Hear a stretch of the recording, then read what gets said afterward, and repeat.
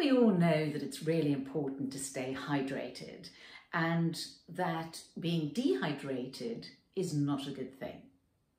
So let's look at what being dehydrated is. It is simply losing more fluid than you're taking in. And how do we lose it? Well, obviously by sweating and peeing. And then if you don't drink enough water, you can easily become dehydrated. Why is it so important to be hydrated? Well, 2/3 of the body is made up of water, and that water lubricates our joints, our eyes.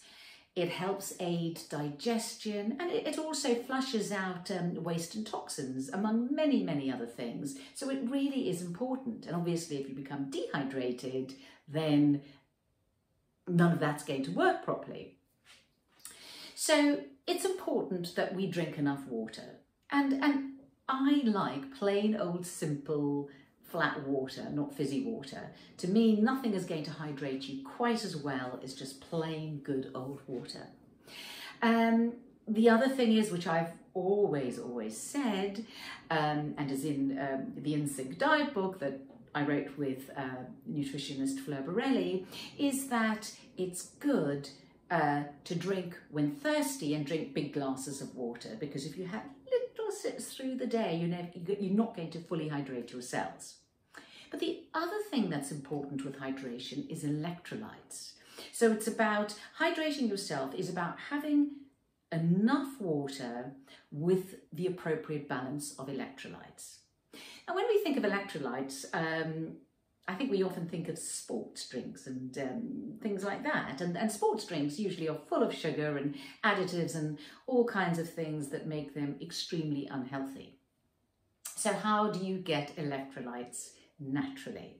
Well, you can get a little electrolyte drinks that you can add to your water, which will help fully hydrate them. But today I wanted to show you a very simple little hack. It's something that I do every single day.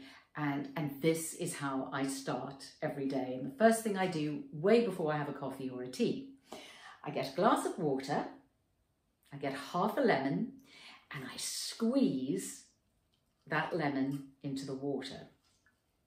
You can also do this with a lime, which is really, really nice, because fruit and vegetables actually do contain electrolytes. And then the pièce de résistance is a little bit of sea salt.